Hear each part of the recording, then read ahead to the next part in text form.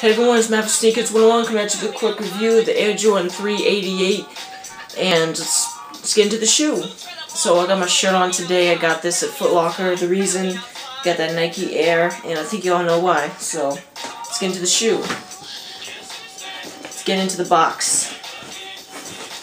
Boom, got our original Jordan Retro 3 box, red Jumpman on top.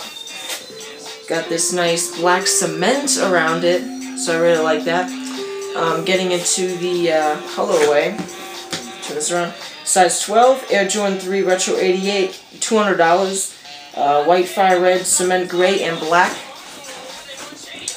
Let's get a quick shot of that. So the price was a bit high. I want to talk about that real quick.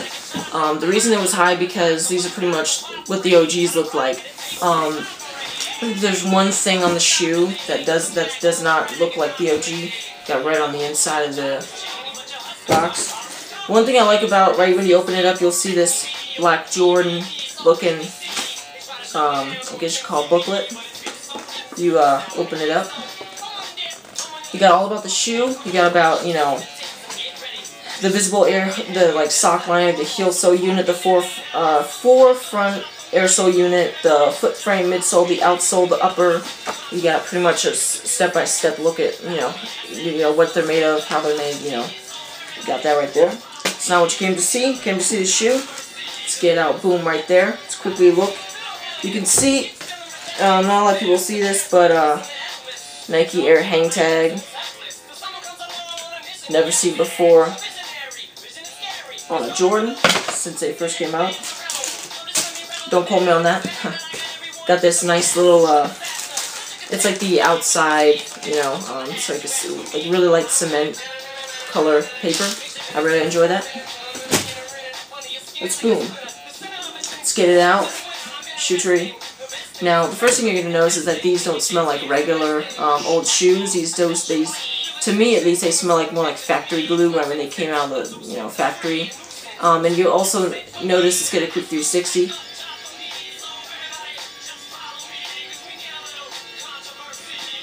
You also notice that these are different from previous releases because they are narrower.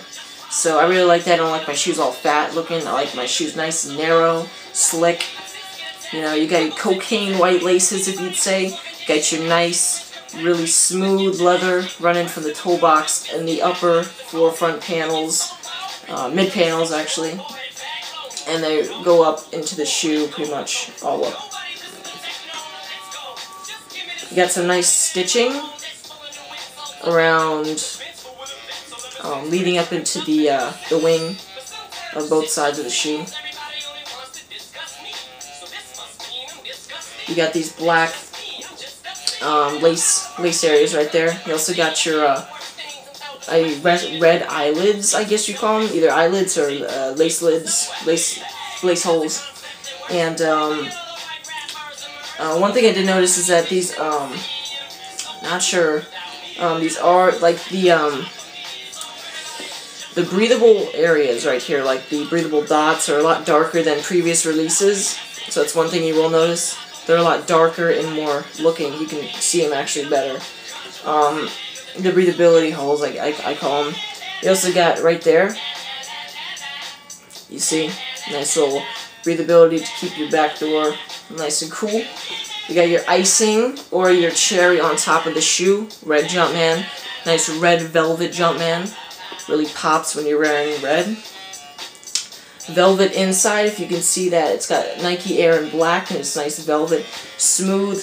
I have to say the tongue is the smoothest part.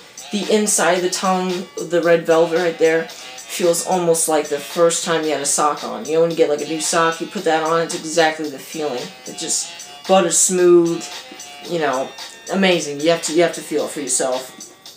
Also, who can forget some elephant print running around the toe box and also in the four back area as well. Getting into everyone wanted to see.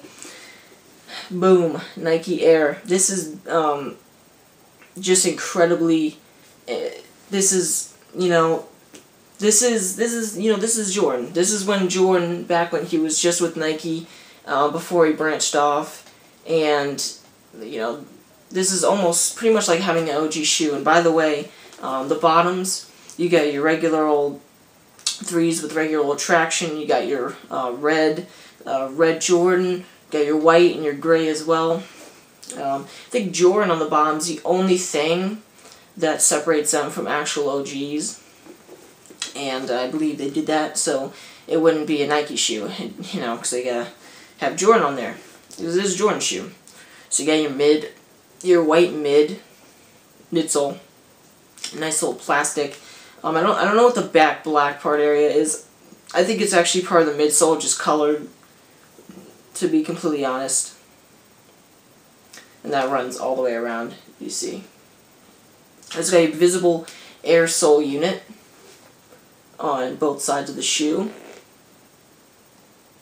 And inside of that is gray. So really nice shoe. I really enjoy this for the price. It was kind of steep, but you know, that's what you get when you get practically, you know, a classic Jordan shoe, you know. It's celebrating 25 years of excellence on the foot, on the hardwood, and in the air. And it's in this original white cement colorway. Let's just keep getting a 360 of that. I mean, these launched in February of 1988 when, you know, Michael Jordan took home the Slam Dunk Championship in his own city. He was actually the first basketball player to take home the Slam Dunk contest in his own city as well.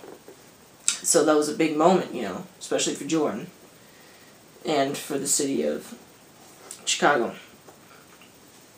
So, extremely, I really like this. Oh yeah, got the tag inside. So, extremely nice shoe. I actually, you probably noticed, right when I got these, I had to wear them. I had to try them on, I had to get them out there, I had to break them in, I had to de-virginize them, if you'd say. You know, they're just amazing shoes, still smelling so good, so fresh. Amazing. If you can cop these for near retail, I say go for it.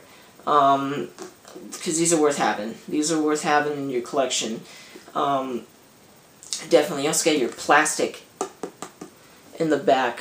I guess you could say heel tab, but yeah. However, laces I extremely like. There was actually some sticky. I'm not sure if it was glue. I'm not sure if you can see it. There's like some sticky stuff right there. I'm not sure if it was again from glue or, you know, maybe something in the factory. Really like the shoe. Extremely nice. And there's a little thing about them why they released over on the East Coast around 451. I'm not sure if it was different on the West Coast.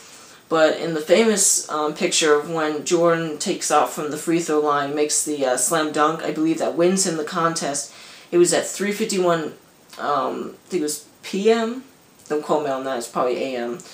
And, sorry, I have my clock off, so I can't really remember. And the famous poster in the background you see, it says 3:51, and on East Coast time, that's 4:51. So that's why they release at such an odd time. And I was able to actually get them. I was extremely happy. You know, just all around. These things feel so good, so comfy.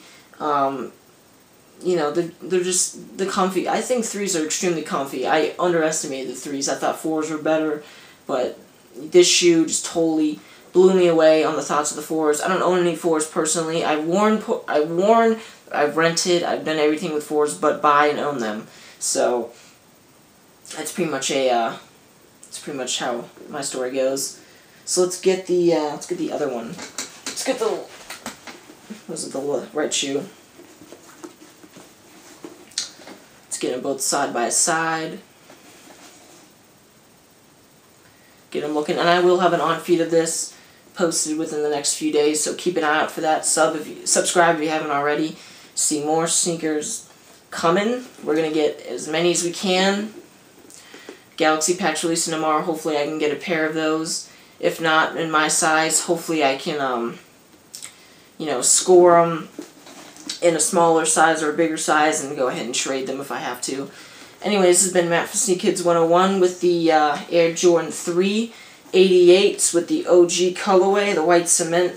And it's been Matt from Sneak Kids 101. Definitely get the shoe if you can score it around retail. And it's been my Sneak Kids 101, and I will see you all later. Bye.